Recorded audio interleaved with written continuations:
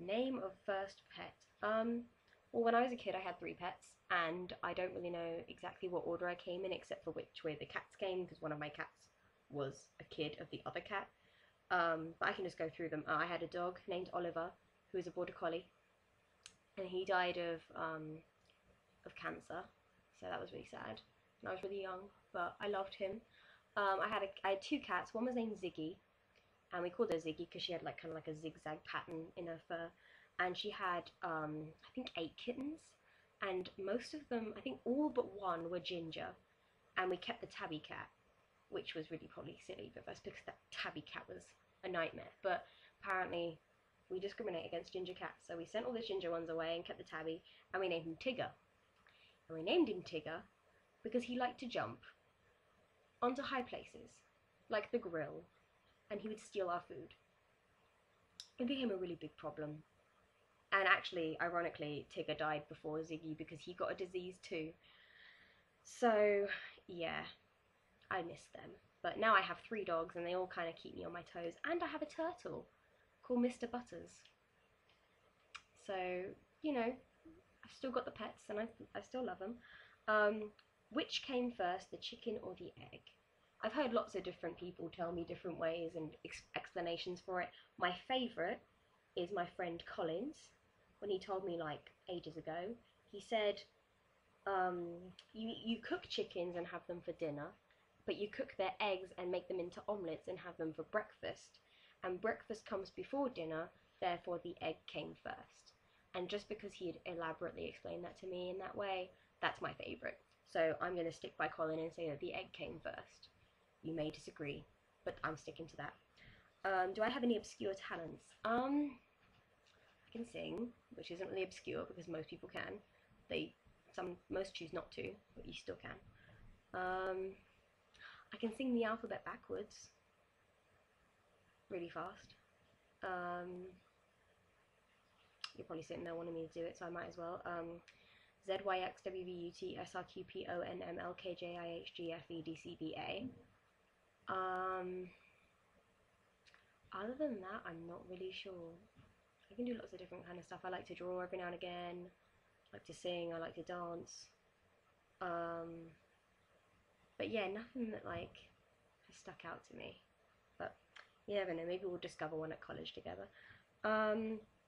Childhood nickname. I never had one that I particularly liked, but I wanted people to call me because the reason my mum named me Laura was so that you couldn't shorten my name or make anything weird with it. But my last name, before I got it changed to Schlotthauer, was Walker. That was my birth dad's name. And in England, they have this brand of crisps, potato chips, which are called Walker. Night! And so people would run around. Oh, that was my stepdad in the background saying goodnight, so sorry about that.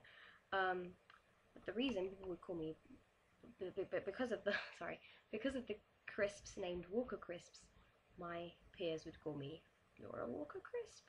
And it wasn't very inventive, and it wasn't very, intelligent of them, but I don't know, when you're a kid, things get to you easier than they should, so I didn't like that. At camp, people called me London Laura, or they called me Fish and Chips, because people are so clever, and of course the only thing that defines me is my Britishness. And recently, people that I've met have not bothered to know me by name. Lots of people just call me Hermione, because apparently every English female with an English accent is obviously Hermione Granger from Harry Potter, because the only traits that she has are that she's female and she's English, and I have brown hair, so I guess that must make me her. But yeah, it's not something that I enjoy, but mostly people do it to just pick on me now because they know I don't like it. How do you lose weight?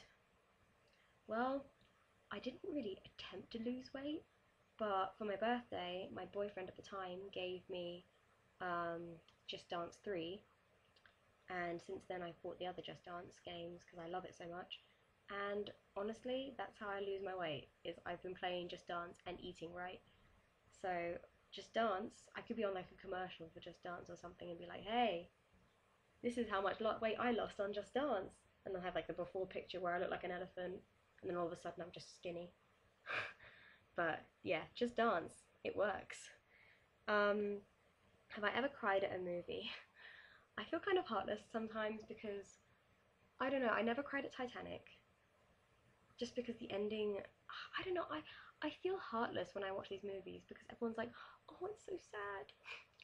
Jack leaves her and he dies," and I'm just kind of like, well, there was enough room on that door for both of them to be on, and really, she's horrible for taking up all the room. And then he could have just been sleeping, and she just let him go. So I don't know. There's lots of different reasons that I don't cry at movies. The only movie I've ever cried at, I didn't even bawl. I just kind of shed a tear, and this is really sad, but that was when I watched um, Harry Potter and the Deathly Hallows Part 1, and Dobby died. That was when I went to see it in the theatre, and everyone, it was like the whole atmosphere, everyone just going, oh. But yeah, other than that, I haven't really cried at a movie, ever. So, it just goes to show how heartless I am. Favourite Disney movie is Lion King. It's a classic. That's that. That's all I have to say about that. Lion King. Pet peeves. I don't like when people crack their knuckles, or when they're cocky and think they're better than everyone else. Those are my only two. Of course, there's like other little ones, but those are the ones where like I will really just look at you and be like, please stop. My favourite breakfast food is bacon. I was a vegetarian for a time.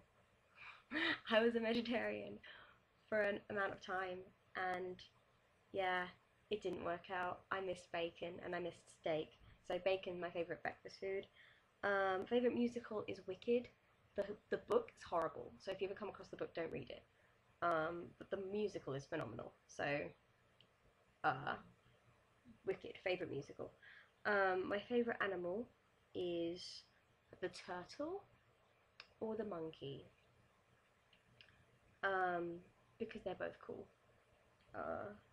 My favourite, my favourite, I can't talk today, and it's really bad because I'm making a video and I keep messing up, and you're probably sitting there like, why does she keep doing that? My favourite childhood TV show, I didn't watch a lot of TV when I was a child, but my favourite one was this show called Pingu, and it was about a penguin who didn't really speak. He just kind of made a lot of weird noises, like that sounded really disgusting. But yeah, he'd make noises and run around, and he became friends with a seal, and he lived in an igloo with his penguin family. There's really not a plot line to it, but it's really good for children to watch, and I even watch it now. It's on Netflix. Actually, I did find that out. It's on Netflix. If you really want to go on there and explore my childhood, then go and look at Pingu. Pingu. What meme best describes you? I don't think one of them really describes me. I guess Good Guy Greg does in a way, just because I'm always the person who's overly nice to people. My favourite meme, if you even like read memes, is this guy named Joseph Ducrow or something, and he he takes song lyrics and makes them like old English. Like I don't know, it's weird, but he just for example, you know, it'll be, I think I have one on my phone here actually that my friend sent me because they know I like them. I think it says, just one moment, gotta go to my fancy schmancy iPhone. I know it's on here.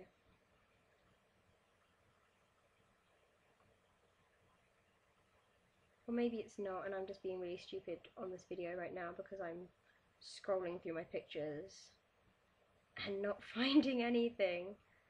Oh, I found it. Oh, there you go. See, result. It's this guy. And it's supposed to be Baby Got Back by Sir Mix-a-Lot. And it says, I like grandiose derrieres, and I am incapable of deceit. All you other siblings can repudiate. Though when a female enters with a diminutive midsection and a spherical posterior in the proximity of your face, you develop happiness in a man way. I'm family friendly on my videos, so I'm not going to tell you what the word is, but you can kind of guess. So yeah, but I think he's funny. I like that one. The other one that I usually laugh at, just to add on, I don't really laugh at it because I think it's funny, I laugh at it because it's really true, is the annoying Facebook girl. Because a lot of people do stupid stuff on Facebook, and it makes me wince every time that I see it. So whenever she does something that reminds me of that, I'm always like, oh, I know people that do that. Um, what do you think will happen on December 2012? Nothing. That's my answer. Nothing. The world's not gonna end. Saying that the world's gonna end because that's the end of the Mayan calendar is like me going up to my family calendar and saying, oh look, our calendar ends on December 30th or 31st, 2012. That must be the end of the world. But it's not. Because the end of the world isn't going to happen just because it's the end of a calendar. Because that's what happens, you get rid of a calendar and you buy a new one. So yeah, I don't believe any of this December 2012 stuff, especially since no one has been able to develop a theory that strongly points toward the world ending. Yeah, so nothing's gonna happen. My favourite game to play with friends is Apples to Apples. It's a game, you probably know what it is because everyone in America does, but for those of you that don't live in America and are my English friends, Apples to Apples is this really fun game where you have green cards and red cards, and the green cards all have adjectives on them, like funny, or sexy, or smelly, or, you know, just things like that. And then the red cards all have nouns on them, like celebrities, I don't know, machine guns, the Pope, just random ones. And so then what you do is each player gets 7 of the red cards, and they take turns being the judge. And so the judge puts a green card in the middle, and that'll be like, say it's funny, right? And I always like ones that don't make sense. So then say they put funny down, and then everyone puts down a card that they like, and I'm looking through them and I find one that's really funny, like funny is, I don't know, mustard. Oh, mustard's funny, or just something weird like that. I mean, that was a really bad, example, but sometimes they're really funny, and so I always like that, just because I like words, as you can tell. So, yeah, but that is the end of my list of questions. Now I think you have enough information about me to start a conversation up. So yeah, I look forward to talking to you and meeting you and having a fun year at college together. And I hope you don't think I'm too weird. I mean, I'd like to think that you think I'm like weird in a good way, because everyone's weird in a little way. I'm just hoping that I haven't scared you off yet. um, so yeah, I'll talk to you later. And if you guys can think of any more questions, you can comment or message me. I may respond, I may not. I'm kind of questioned out right now. But yeah, so bye.